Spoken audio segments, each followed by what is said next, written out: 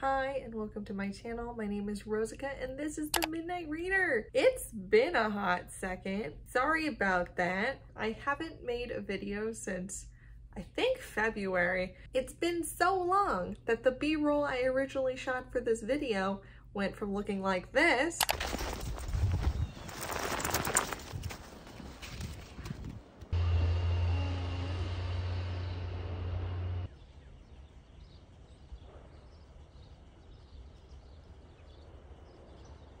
to looking like this.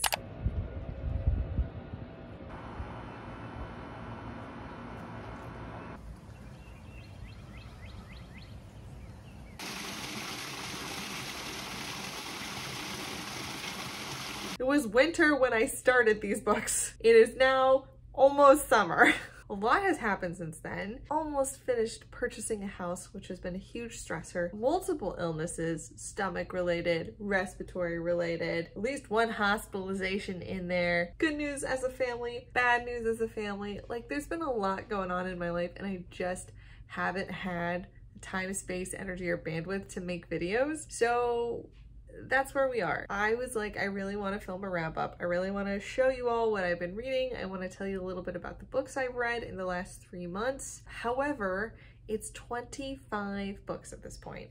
So I think instead of trying to do in-depth reviews, which I definitely do not have the time, space, and energy for, I figured I would tier rank my books. So I read 25 books in the months of February, March, and April. It's currently like Saturday on April 27th. I'm definitely not going to finish anything else in the next couple of days, so we're just gonna call it good here. So I decided to tier rank them because I thought that would be fun and I haven't made a tier ranking video. So I've kind of separated out these books by category and then these are my tiers. For the top tier, we have best friends. Like, this could be a book potentially on my permanent shelf, but is hands down one of the best books I've read this year. The next tier is loved it. It's not my best friend forever book, but I enjoyed it a ton. I would be happy to read it again.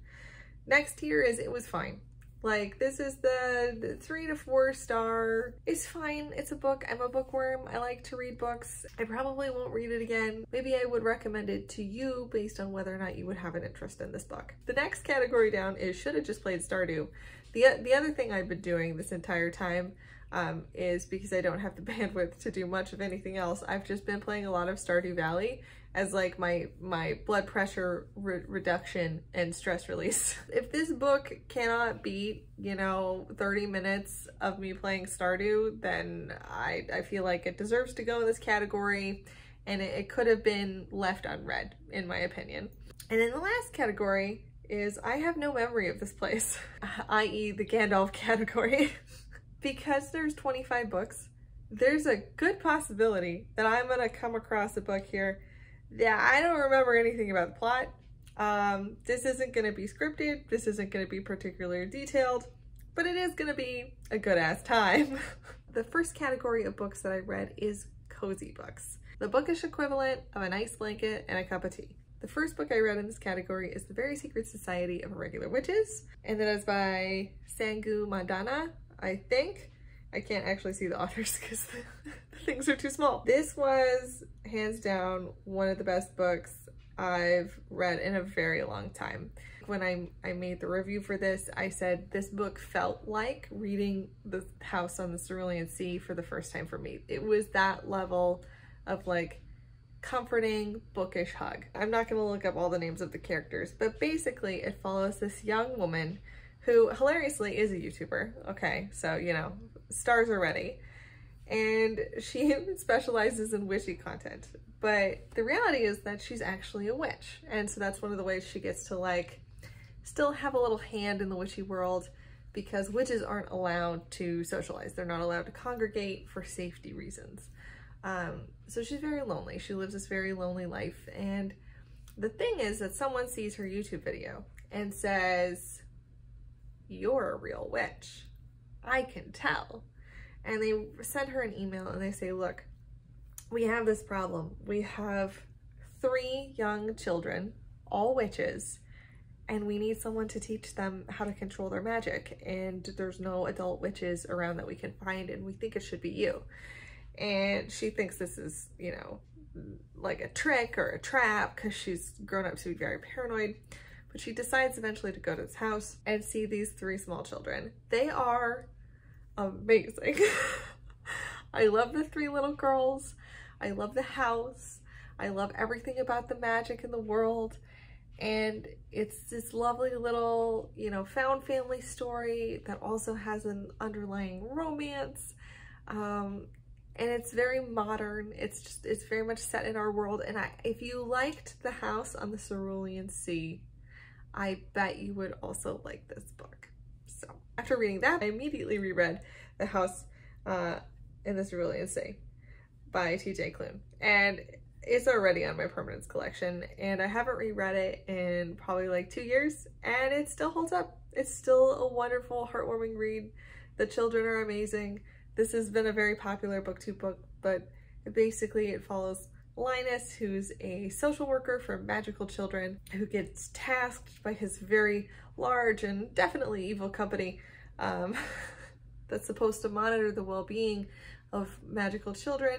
And he goes to this, it's kind of an orphanage, but really more of like a foster home. And everything about the home and the caretaker and the children peels back the dreary grayness of Linus's life and helps him discover like not only what it is to live again, but also what it is to love and have family. I cannot sing the praises enough. It's such a good book. The next 3 books I read were books number 1, 2, and 3 in the Tea Dragon Society, which is a set of graphic novels which features tiny magical dragons, goes through stories of love and friendship and grief and loss. They're just hugs of graphic novels. The art is wonderful.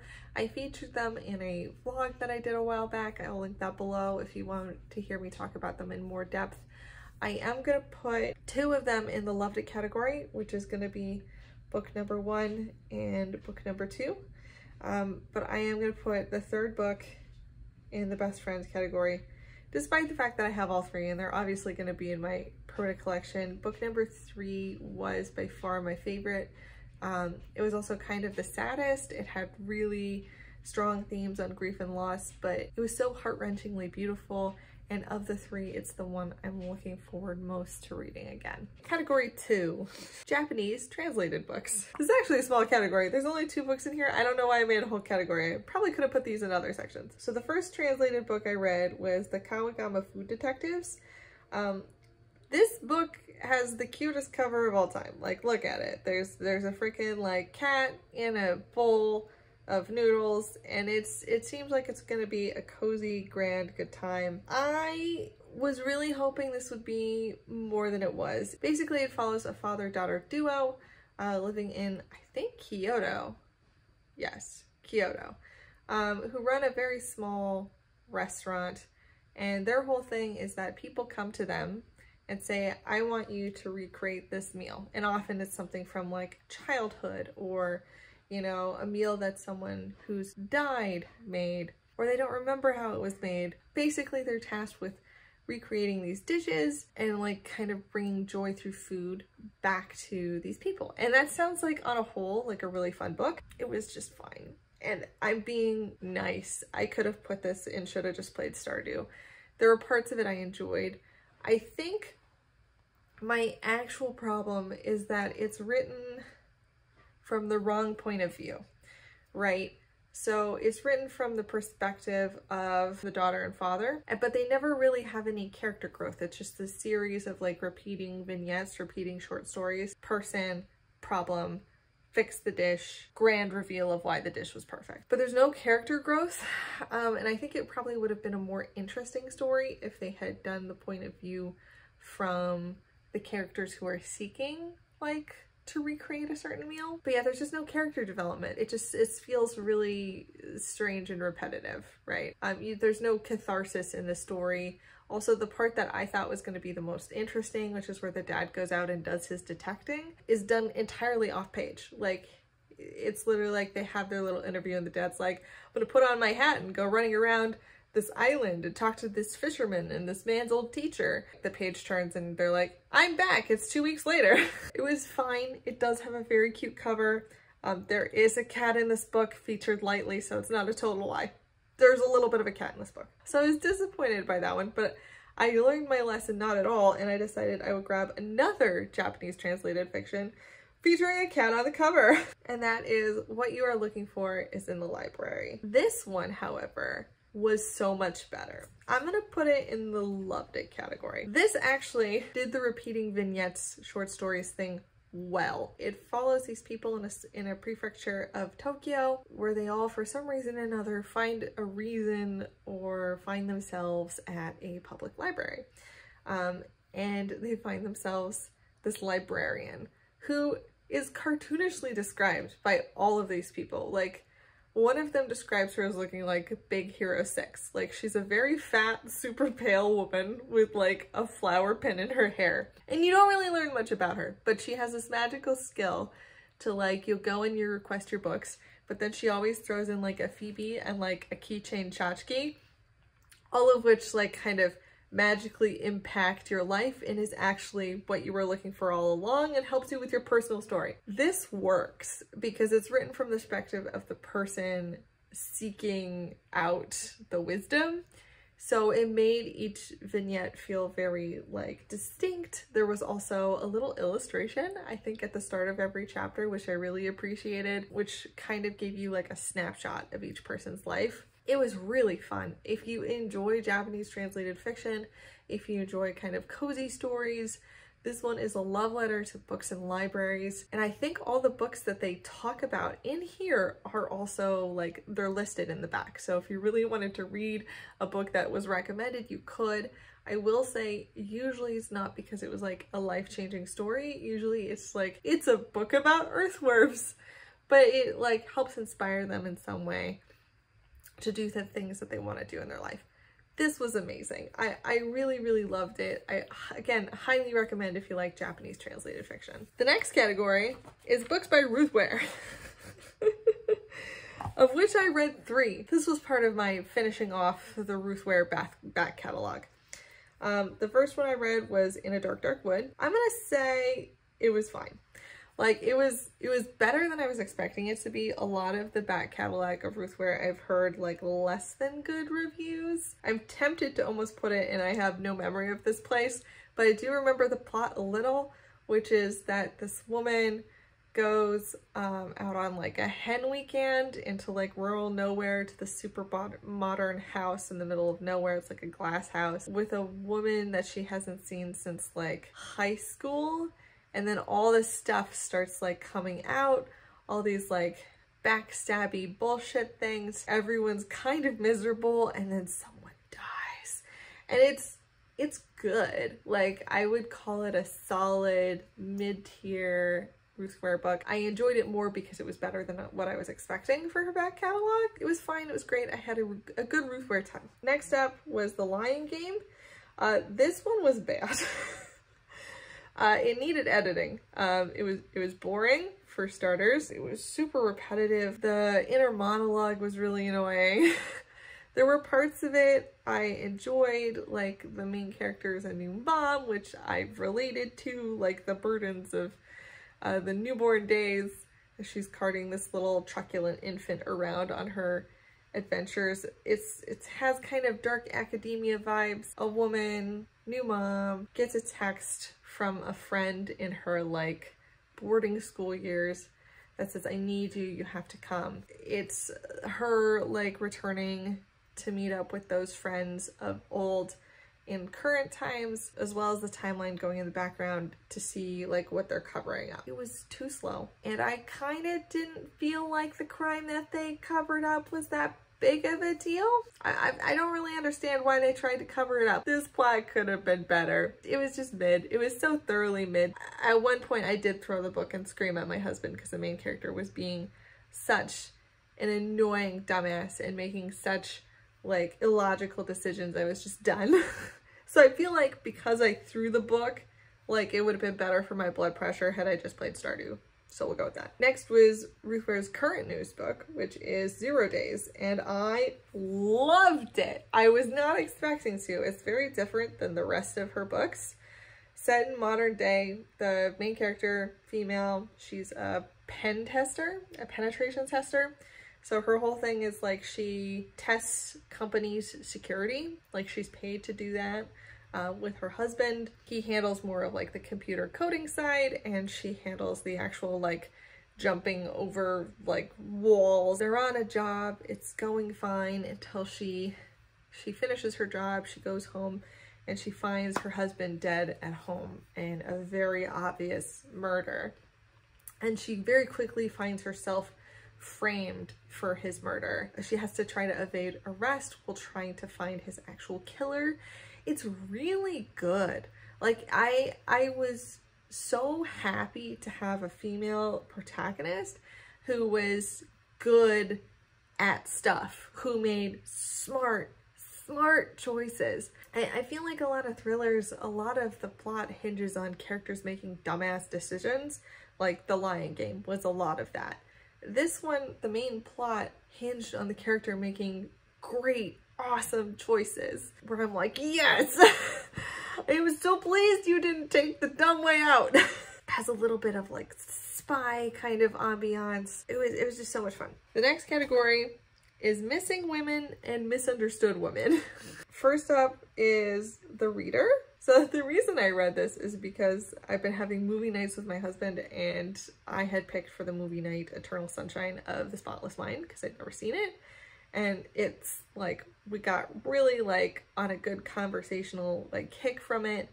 And I think we were just talking about how good of an actress Kate Winslet is. I think I said something about The Reader, which all I knew about that movie was that I think Kate Winslet sits in a tub and she's naked a lot.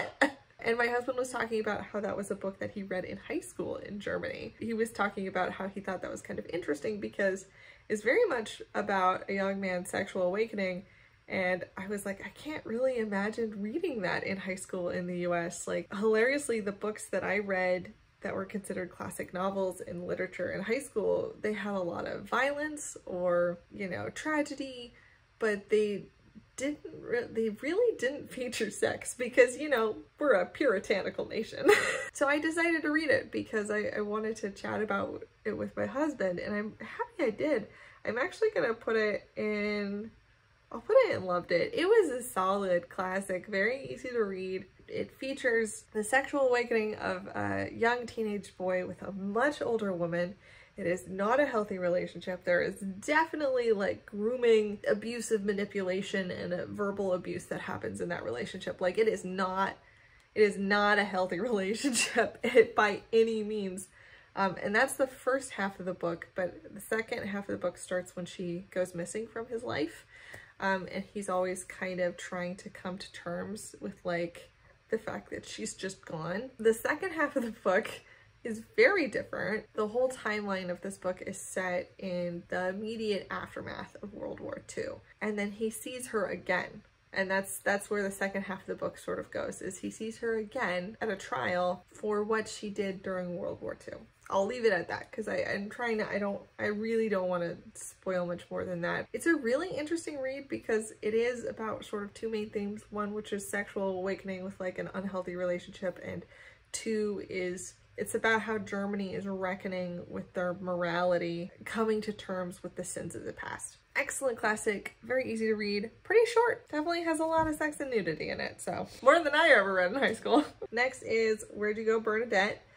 I read this because it was on my TBR shelf, and I'm gonna level with you, I kind of wish I didn't.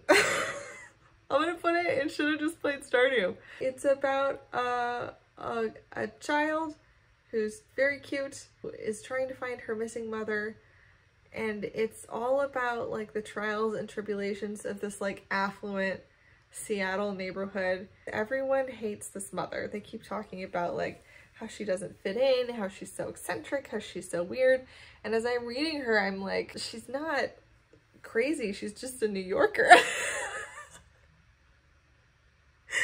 Like, having lived on the East Coast, there's a very specific personality which I've run into, and I'm like, she's just from New York.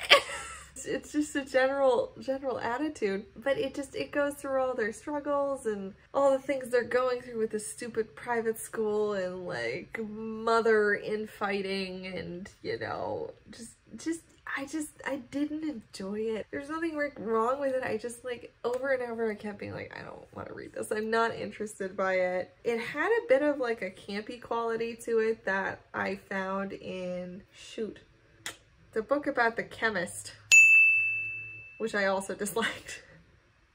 I'll put it up here.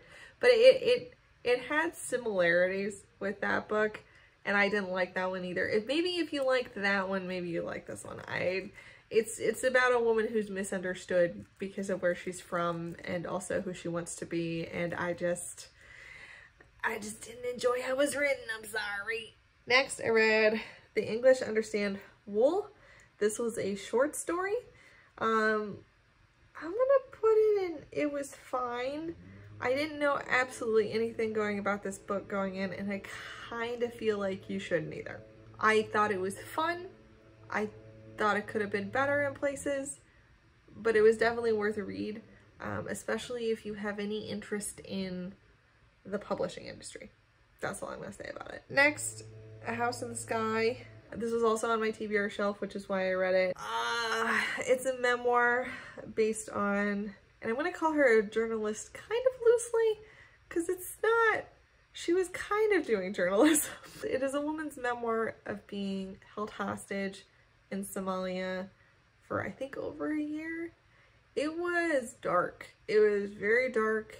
She got caught up in something which was way bigger than her, and then she went through absolute hell. If you have interest in watching how people survive long-term isolation, long-term psychological and eventually physical torture, like, read this book.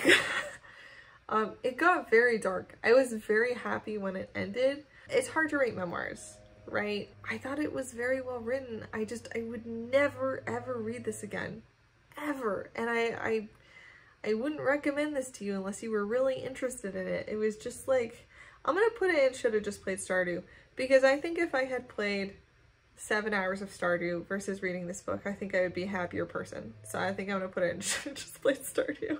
Next was The Great Alone by Kristen Hanna. This was also on my TBR shelf. I'm quite proud. I read a lot from my TBR shelf. It's about a family in the 1970s. The father has PTSD from the Vietnam War.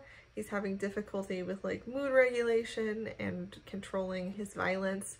So they have a grand idea to move up to Alaska in supreme isolation, and then they expect everything to get better, and of course it really doesn't. I would call this like a domestic family thriller romance character study. There were parts I liked. I liked the little romance storyline for the daughter as she grows up in the town. I liked the sort of characters that were in the story. I liked the setting in Alaska somewhat. The author has clearly lived in Alaska for some time and gives these wonderful descriptions of it. At points it got a little repetitive. Like, I lived in Alaska a long time and I don't wax poetical every 30 seconds about how gorgeous it is up there. Like, sometimes you just go to Foot Locker, you know? I did have quibbles with it. For example, she kept using the words off the grid, and it's supposed to be set in the 1970s. And off the grid didn't hit the nomenclature until about 1990s. So it's just not a thing. And then she also just kept saying they were in the bush, and she kind of puts them like just outside of Homer in Soldovia. You're not in the bush, like you're a ferry ride from Homer. Like, you're not in the bush. At least not how I understand what the bush is. Bush is like nowhere, no roads, no boats, like plane only. This is like a 30-minute ferry ride from town. I'm like, you're not the bush. It was fine. I actually kind of tempted to put it in I have no memory of this place, because I just like don't care about it that much and I don't remember it very well, and I have no interest in retaining it. Next up, An Elderly Lady is Up to No Good by Helene Tursten. I think this is translated from Swedish. I was expecting it to be a novel. It's actually a collection of short stories and vignettes that are published in one book. It's about an old lady serial killer. That's all you need to know. It was fine. Next category, Emotional Devastation. On Earth We're Briefly Gorgeous by Ocean Vuong.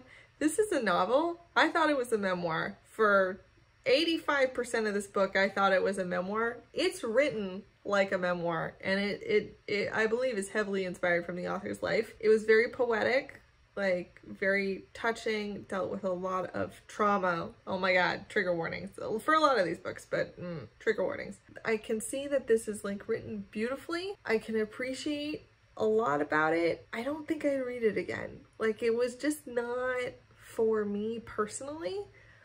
That doesn't mean it's not gorgeous. It doesn't mean it doesn't have absolutely beautiful and poetic prose.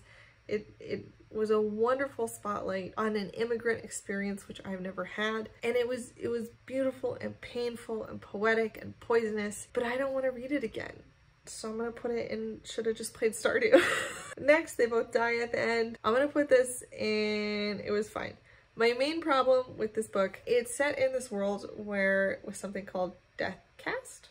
Deathwatch. I think it's Deathcast. And you get a phone call on midnight of the day you die. So you know that you're gonna die that day. And it's always right, and it's never wrong. And it follows the story of two teenage boys who sort of spend their last day on Earth together. And my problem with it is that, to me, this very, very clearly read as a dystopia. Also because there were all these causative events that kept happening. Like, someone would get their Deathcast call and then be like, oh my god, I'm dying today, and then speed on their way home to try to go say goodbye to their loved ones and then crash the car. Like, that's a causative event. Like, if you didn't get that phone call, you wouldn't have died. So I kept being like, why aren't we trying to like overthrow this dystopia? But it's not that kind of book. It was just like a love story and a let's hang out book and a little character study. And it was fine, but I really wanted them to overthrow the clear dystopia. So next, As Long as the Lemon Trees Grow. This is in the best friends category. This is one of the best books I've ever read. Literary fiction. It features a young woman in the middle of the Syrian war as she's trying to get her and her only surviving family member, which is her sister, out of the country. In a sort of side story, she meets the boy who she was going to meet for potentially, you know, marriage material. And it's devastating. It is a devastating book in every possible way. It pulled all the little pieces of my soul out and put them all back together. The main character also has they're like a huge fan of Miyazaki movies. For me, that was a nice communal thread because I also love Miyazaki. It's really, really good. I haven't read something this well written in a while, and I'm not going to tell you more about it. Just go read the damn book. Next, Between Two Kingdoms. This is a memoir. I'm going to put it in Loved It. The title is inspired by one of my favorite quotes of all time. Can I go get it? Let's see. All right, the quote's by Susan Sontag. Illness is the night sight of life, a more onerous citizenship. Everyone who is born holds dual citizenship in the kingdom of the well and the kingdom of the sick. Although we all prefer to use only the good passport, sooner or later, each of us is obliged, at least for a spell, to identify ourselves as citizens of that other place.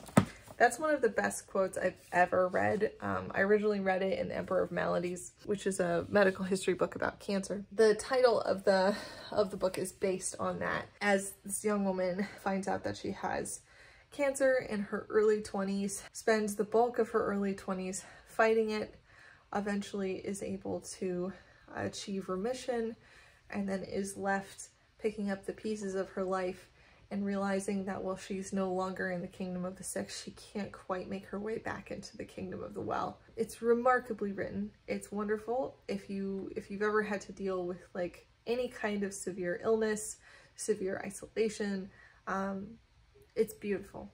It's absolutely beautiful. I would highly recommend. The last category, we've almost made it. Oh my god, such a long video. Was this shorter? I don't know. The absolute last category is comfort zone. So these are books that I read that I would just identify as being books I didn't have to stretch at all emotionally, physically, spiritually to want to read. These are books that I would just read as, you know, side munchies. First up is The Summer Job by Lizzie Dent. This was on my TBR shelf. It is a rom-com about a woman who is sort of like floundering in her own life, and when her roommate decides to ditch a job as a wine sommelier in the Scottish Highlands at the last moment, she decides to go impersonate her and pretend to be a sommelier. And she was originally expecting it to be like a sort of easy bartending job at a low stakes joint. It turns out that the place that hired her friend is actually getting into like the boutique restaurant business, and they need a sommelier who really knows her shit, which she does not. She does not. She knows literally nothing about food and literally nothing about alcohol. She's a Pillsbury dum-dum, but it is a fun story. I'm gonna put it in, it was fun. It was a solid little rom-com, I enjoyed it. Next, cozy mystery, Glory Be. I am always a fan of a mystery that has an older female protagonist. A grandma level woman in the Deep South attempts to solve the murder of her best friend, who is a nun. As the police stated, it was a suicide. She takes things into her own hands. I really enjoyed it. I would put up there and loved it. It was really good, and I also love reading cozy mysteries with non-white protagonists. I would definitely read the second one in this series, so. Next was The Farmer's Wife. This is a memoir. I'm gonna put it in, it was fine. I originally found this woman through Instagram. I follow her husband's farm account. I think he's called The Hardy Shepherd. I started following that Instagram account during COVID as a way to transport myself somewhere nicer. And this is the story of her life in a rural farming community in England or Scotland. I want to say England. It's quite possibly not. Somewhere in the UK. It has a framing problem, which is that it's framed around one day, like the hours of the day and her present, and then she relates it to the past. It didn't work for me as a narrative device. I got very confused about where we were in her life, because you bop around a lot. I wasn't clear when we were like in the present, so I was just a little confused. It's a love letter to domesticity, and also how it's much harder than it looks, as well as motherhood, and how motherhood is also much harder than it looks. I'm putting it in the it was fine category, but I would actually really recommend this book to my mom. Mom, I think you would like this one. Next was Bride by Ali Hazelwood, and I loved it. It was so fun. Ali Hazelwood is known for writing her STEM romance novels. This is not that. She's written like so many of very much the same. This is a werewolf vampire love story, and it's raunchy as hell. But whenever I read smut, often I am upset by how bad the writing is and how bad the characters are developed. This is well written, it's funny, and I had a great time. Very fun smut. Absolutely would recommend. It made me want to love Twilight, and that takes a lot. And last on my list, yay! Book 25 is Neverwhere by Neil Gaiman. I'm gonna put this and loved it. And I'm shocked. I have never read a Neil Gaiman book that I've loved, ever. I liked Coraline. I thought Stardust was okay. I loved the movie, thought the book was okay. Really didn't like The Ocean at the End of the Lane. And I read this because it was on my shelf. It was on my TBR shelf. I picked it up at a little library somewhere, and I thought today's the day. I am delighted. Like, it was so fun. It's a fantasy set in modern London, and it features London above and London below. And it's basically, there's this hidden world in like the London subway and underground. I really loved it. I thought it was fun, it was funny, it was entertaining. I had a great time with it, and I would totally read it again. I'm gonna read American Gods based on a recommendation from my friend Kristen, because I finally found a Neil Gaiman book I like. So I guess I can finally give his writing more of a try, because I haven't been motivated to do before. And that's it. That's my tier ranking of all 25 books I read in the last 3 months. I am sure my videos will be sporadic for the present future, because I am working on moving across a whole ass country, buying a house, dealing with family stuff, and I'm just I'm exhausted. I'll try to make videos here and there because I do love my channel. Please be kind, because like this is all the effort I can give you, okay? But I found some good reads here, and let me know if you read any of these books, if you had differing opinions than me. I was pretty pleased. It's been a couple of good reading months, which has been great because it's been a stressful time. I will see you all next video. I hope you're doing well. Please like and subscribe because it helps my little channel, and I will see you all hopefully soon.